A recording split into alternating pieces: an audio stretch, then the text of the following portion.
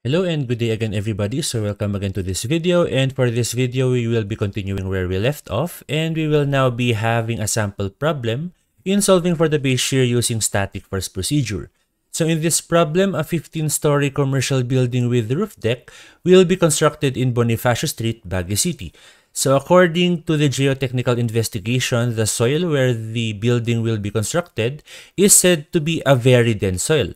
So when we say a very dense soil, its shear wave velocity would be as follows. It would be 500 meters per second.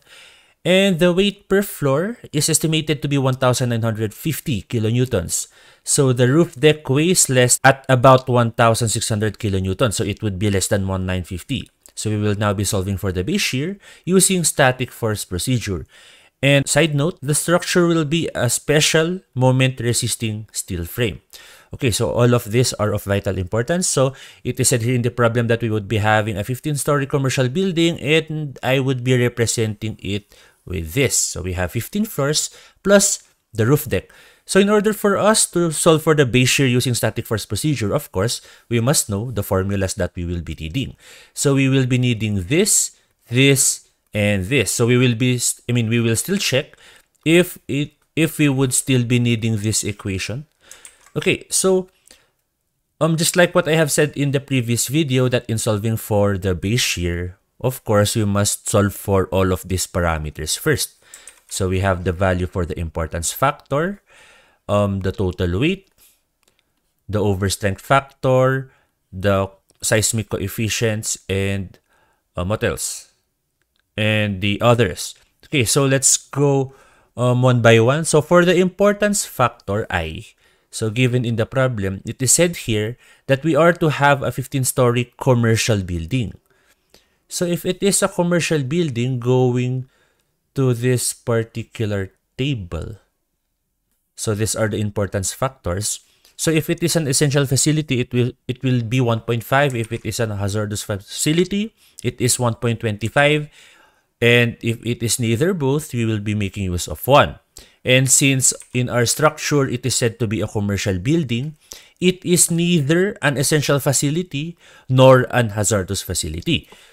So it will be 1.0. So we would not be making use of 1.5 and 1.25. And regardless if it is occupancy category 3, 4, or 5, we will be making use of 1.0. And by the way, a commercial building is a standard occupancy structure. Okay, so 1 down. So we already have the value for the importance factor, and that is 1.0.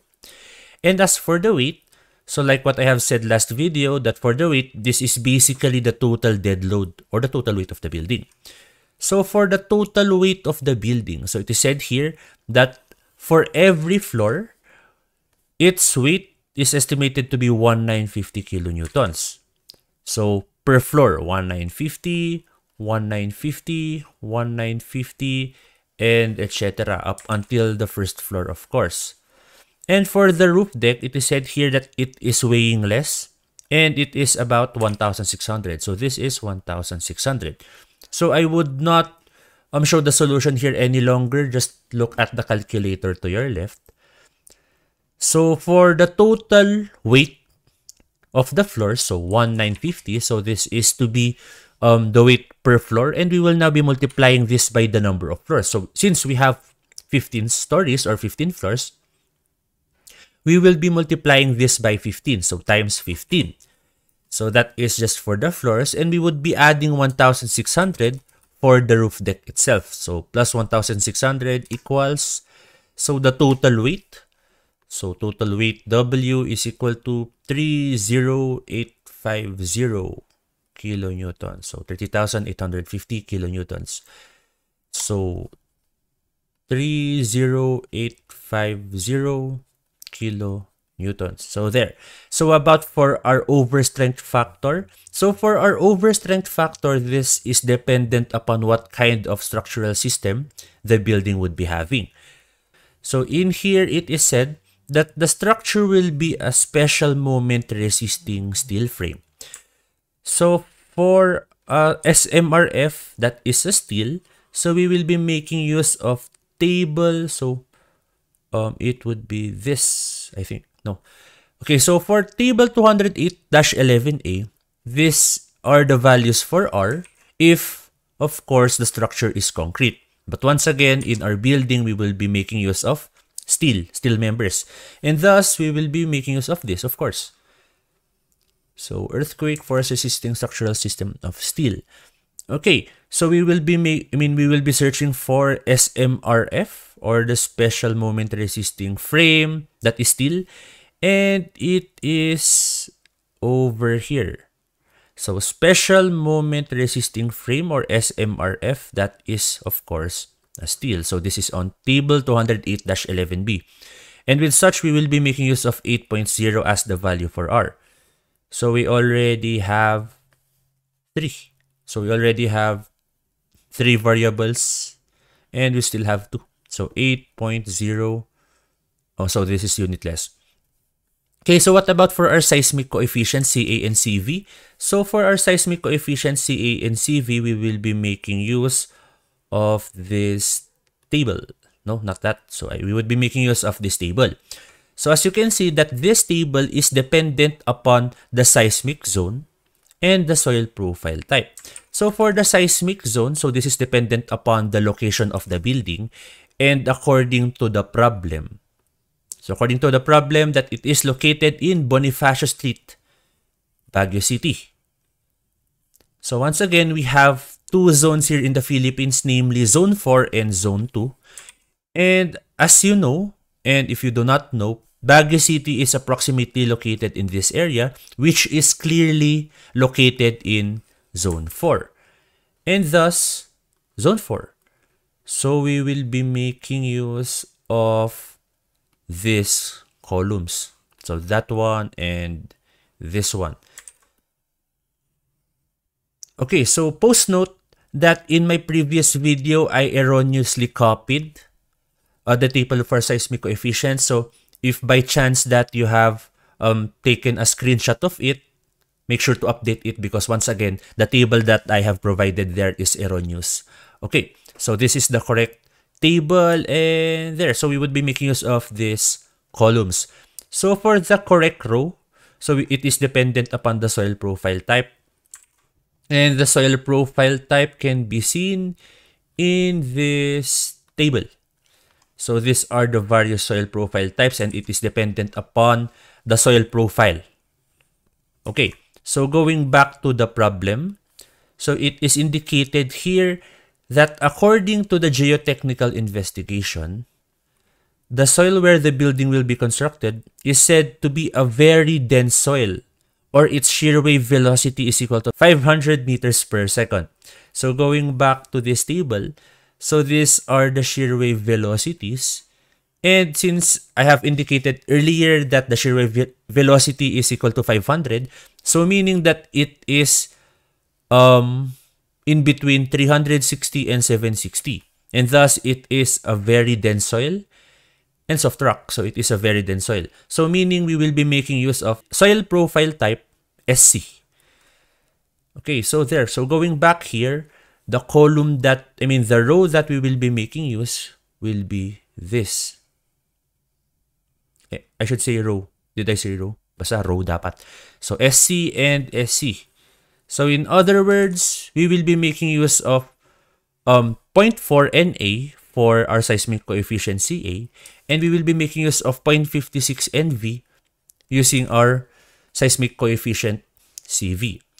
So we are not yet done here, because of course, we still need to get the value for NA or NV since we are located in Zone 4. So for the NA and NV, so these are the seismic, the near source factor. So this is now dependent upon the magnitude that the fault line can produce and how far from the project is to the nearest fault line, or the nearest seismic source, I should say. Okay, so it is indicated in the problem once again that it is located in Bonifacio Street, Baguio City. And in order for us to know the near source factor, we would be making use of, let's say, a third-party app, or if you do not want to make use of a third-party app, just open your NSCPs, and we have there the list of fault lines that you can use. And using your scales, so let's say your metric scales, now approximate the location of the building. But since I do not want to do that, and since I already have my computer and my cell phone, which I can easily access Fault Finder by Fieldvox, I would just be making use of it. So this application here is the Fault Finder by Fieldvox. So I forgot to include the website here. Just Google it. It is very hard to miss. And there. So I have indicated there that my project will be located in Bonifacio Street, Baguio City.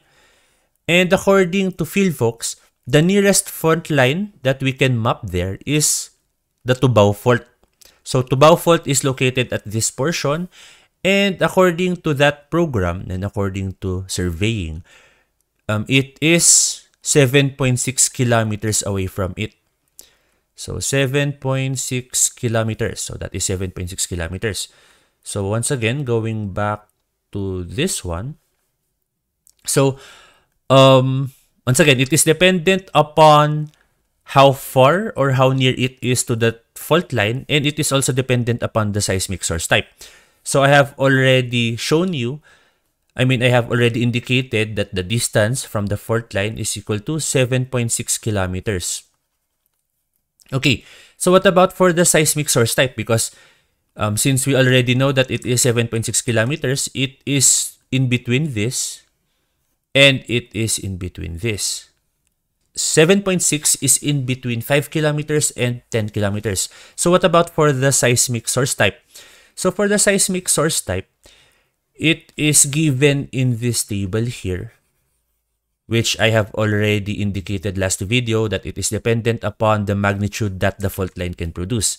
Then going back to this, so this is a screenshot from sunstar.com.ph, and it is said here that the Tubao fault shakes in magnitude 7.2. So 7.2 magnitude. Okay, so going back here once again. So 7.2 is of course greater than 7.0 and it is less than 8.4, meaning that the seismic source type that we will be using is seismic source type A. So going back here, we will now be making use of this row. Sorry, so this row and this row. Okay, so as you can see that 7.6 kilometers is in between 5 and 10, so meaning that we must interpolate. So I will be graphing the value for NA. So I will be graphing the value for NA in seismic source type A. Okay, so if I would be graphing the value for NA, so for a moment as I will be once again graphing. So let's say that this is the value for the distance and this is the value for NA. So once again, this is NA. And this is the distance. So let's say that this is D. So it is said here that if it is less than or equal to 2 kilometers, meaning that we would be making use of 1.5. So graphing it. So let's say that this is 1.5. So let's say that this is 1.5. And let's say that this is 2 kilometers. So we would be making use of 1.5 up until the 2 kilometer mark, which is at this point. And it is said here at the second row that if it is less than or equal to 5 kilometers, we will now be making use of 1.2. So meaning from this point, if from 2 kilometers, so let's say that this is 1.2, and let's say that this is now 5 kilometers. So 5 kilometers, suppose. So this is now what the graph would look like. So from 2 kilometers up until 5 kilometers, we will now be making use of 1.2. Or let's say from 2.000001 up until 5 kilometers, we will be making use of 1.2. So what about for the value from 5 kilometers up until 10 kilometers? So by the way, we do not have values for there yet. Since, of course, once again, this is for values less than or equal to 5 kilometers. And these are values for greater than or equal to 10 kilometers. So meaning we do not have a value for 7.6 kilometers here. So let's suppose that this is now the 10 kilometer mark. So it is said here in this table that from greater than or equal to 10 kilometer mark, the value here would be 1.0. So this is now 1.0. Once again, this is 1.2. So for us to get the value for a distance of 7.6, we can assume that this is linear. So there. So if this is linear, it means that if this is, let's say, 7.6, you must get this particular value first. So you must get this value and get its y coordinate, which is the value for NA. So let's say that this is to be the value for our NA. Okay, so the using of interpolation is basically similar triangles. For our interpolation, we would be subtracting 10 kilometers and 5 kilometers. So 10 kilometers minus 5 kilometers divided by what are the respective NAs. So for NA, so the NA for 10 kilometers, that is 1.0. And for 5 kilometers, that is 1.2. So 1.0 minus 1.2. So this is equal to, so it will be up to you if you want this to be your range or you want this to be your range. So regardless, your answer should be the same. So for example, that I want this to be my range. So meaning that this should be 7.6 kilometers minus 5 kilometers divided by, so what is the value for NA here? So by the way, that is the one unknown. So this is now NA. So minus what is the value for the NA for 5 kilometers? That is 1.2. So minus 1.2. So there. So from that, guys, we can now solve for the value for NA. So for the value of NA, so by ratio and proportion, so 10 minus 5. So I would be making use of shift solve. So this is equal to 7.6 minus 5 divided by NA minus 1.2. So shift solve. So solving for the value for X. So our NA is now equal to 1.096. So this is the value for our NA. So what about for the value for our NV? So for the value for our NV, since 7.6 is not included here, so same thing, we would be making use of 5 kilometers and 10 kilometers, and we would be checking what is the value for 7.6. So same equation. So I will just be dividing it here. So for our NV, so ratio and proportion once again. For our NV, this is now equal to, so I will be subtracting 10 minus 5. So 10 kilometers minus 5 kilometers divided by the respective NVs. So 1.2 minus 1.6. So this is now equal to, so it will be up to you once again if you want to use 5. And let's say that I want to make use of 10 kilometers. So 10 kilometers minus 7.6. So divided by the respective NVs. So the NV for 10 kilometers is 1.2. Minus, as for the NV of 7.6, we still do not know that. And thus we are solving for it. So NV. So solving for those, NV is now equal to, so 10 minus 5 divided by 1.2 minus 1.6. So equals 10 minus 7.6 divided by 1.2 minus X. So shift solve. So the answer for X or for NV is now equal to, so NV is now equal to 1.392. So this is also unitless. Okay, so with that, so for the value for CA and CV, so going back here, so the value for CA, that is 0.4 NA, and the value for CV is that is 0.56 NV. So for CA, that is 0.4 NA, 0.4 NA. And for CV, that is 0.56 NV.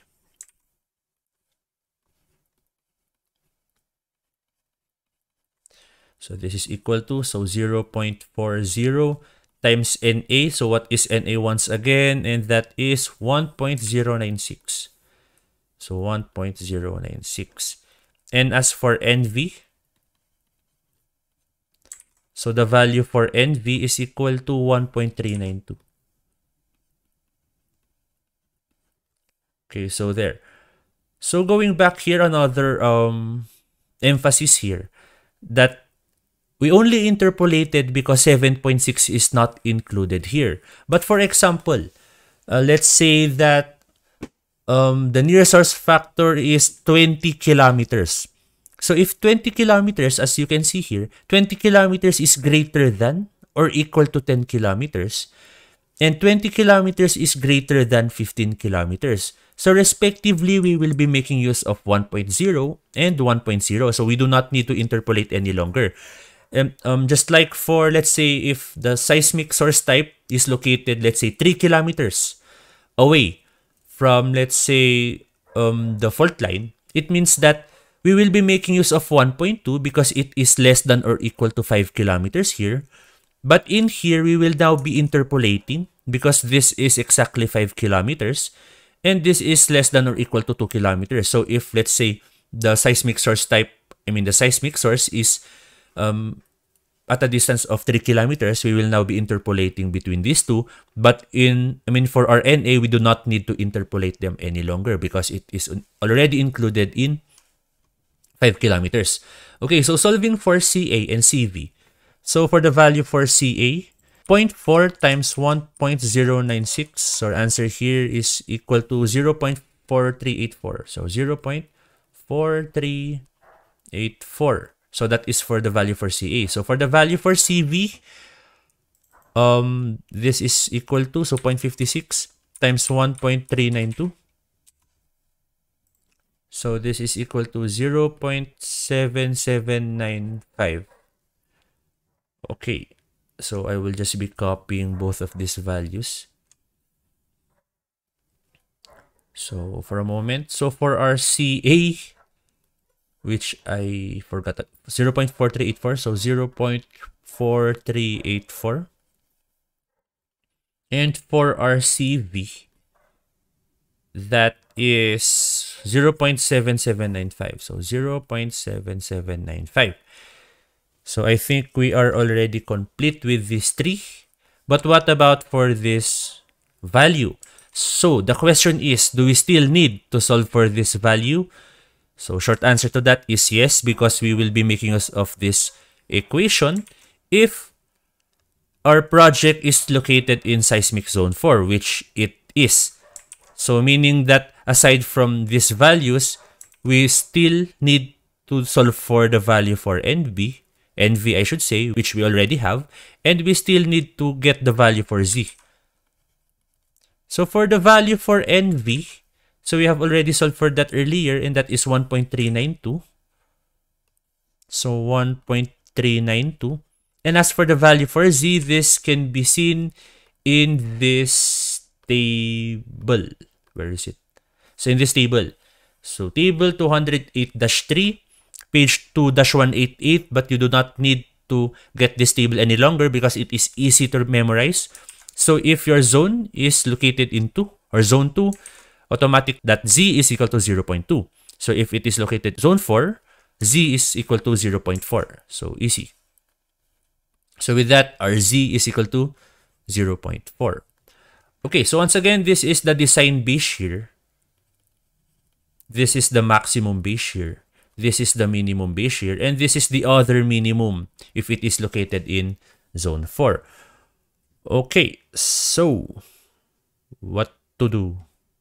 Okay, so the next thing that we will be doing, of course, is that we will now be solving for this. So going to this slide. So for the design base shear, so design V. So design V is equal to, so going back here, I'm sorry. So CVI divided by RT times W. Oh, by the way, we still lack the value for T.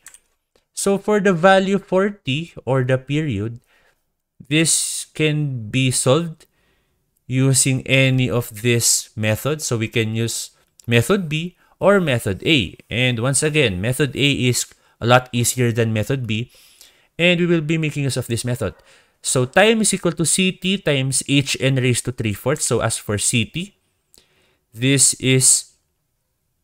can be represented by these values. And as for HN, this is the height of the building. With that, guys, so for the value for T, I will just be writing them here. So this is equal to CT times HN raised to 3/4. And for CT, so it is either 0.0853, 0.0731, and 0.0488. So it is once again dependent upon what kind of material we will be using. So in here, steel moment resisting frame. So is that applicable to our project? So yes, so meaning that we will be making use of 0.0853. So 0.0853. And as for the value for HN, so for the value for HN, that is the height of the building, or the mean height. I forgot to include here. So I forgot to include here the height per story. So I will now be assuming that the height, H, is equal to 3.5 meters per floor. So we have 15 stories, and then per floor we have 3.5 meters. Apologies for forgetting to include this in the problem. But with that, guys, so for us to get the total height, so height is equal to, so the number, so 3.5 meters per floor. Then there are 15 floors in total. So 15 floors. So equal sign. So in this, guys, so 3.5 times 15. So we have a total of 52.5 meters. Okay. So times 52.5 raised to 3/4. So period is now equal to, so 0.0853 times 52.5, oops, sorry, 52.5 raised to 3/4. So 0.0853 times 52.5 raised to 3/4. So our period is now 1.664 seconds. So it means that it would take 1.664 seconds for one vibration to finish. So there. And in here, so T is now equal to 1.664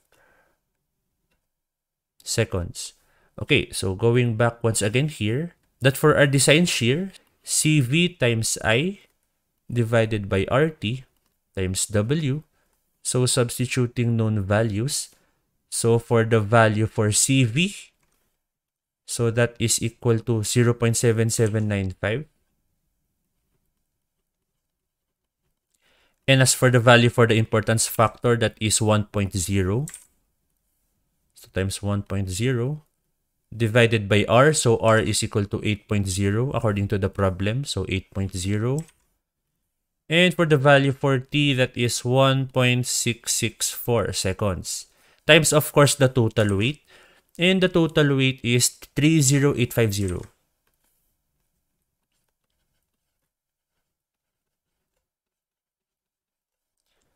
So the design shear is to be equal to, so 0.7795 times 1 divided by 8 times 1.664 times 30850. So our design base shear here is to be 1806.46 kilonewtons. So this is the design base shear. But we must first check if it is within the limits. So I would just be making another table here. Maximum. And this is for the minimum. Okay, so for the maximum, we will be making use of 2.5 CAI W over R. So V is equal to 2.5 CAI W over R, and I would just be typing them in my calculator. So once again, I will be making use of this equation. So look at the calculator to your left. So 2.5 times CA. What is CA? That is 0.4384. So 0.4384 times importance factor of 1 times the total weight, which is 30850. So 30850 divided by the value of R, which is 8. So meaning that our maximum is 422. So 4226.45 kilonewtons. And as for our minimum, so we have two values. So for our minimum, that is 0.11 CAIW.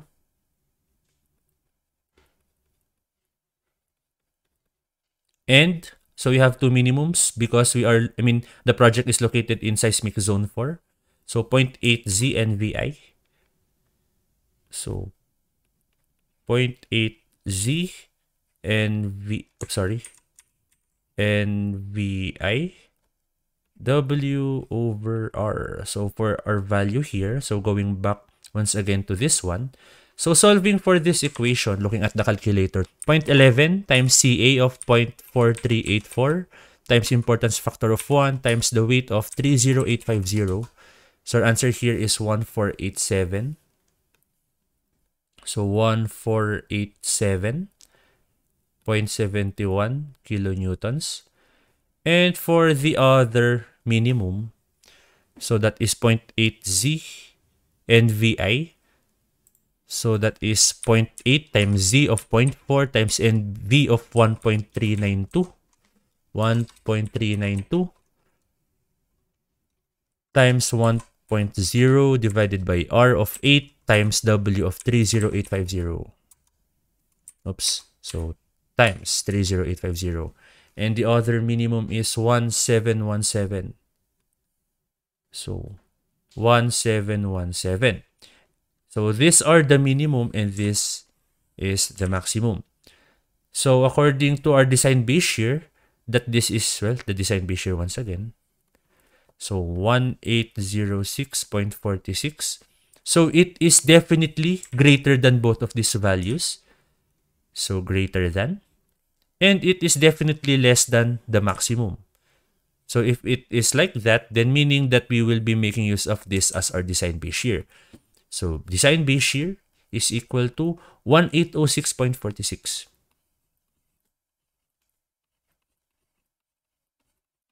So this is the value for our design base shear. But if suppose, for example, that the design base shear that we have solved for here is, let's say, equal to 1300, which is definitely less than 1487.71 and 1717, it means that we will be making use of 1717. So why? Why 1717 and not 1487.71? Because if we will be making use of this, so we did not satisfy that this is not the minimum. So if we would be making use of 1487.71, then it is already less than 1717. But if we would be making use of 1717, this criteria is still applicable because we should not be less than both of this. So dapat po hindi sila mas bababa sa dalawang yan. And as for the maximum, for example, that the base shear that you have solved for is equal to 5,000 kilonewtons, for example, and it is greater than 4226.45. So meaning that for our design base shear, we will be making use of 4226.45. So there, but it is neither less than the minimum nor greater than the maximum. It means that our design shear is in the middle of both. It means that this is the one governing. Okay, so there. And as for the distribution for the story shear, so that will be discussed in the video to follow. So stay tuned.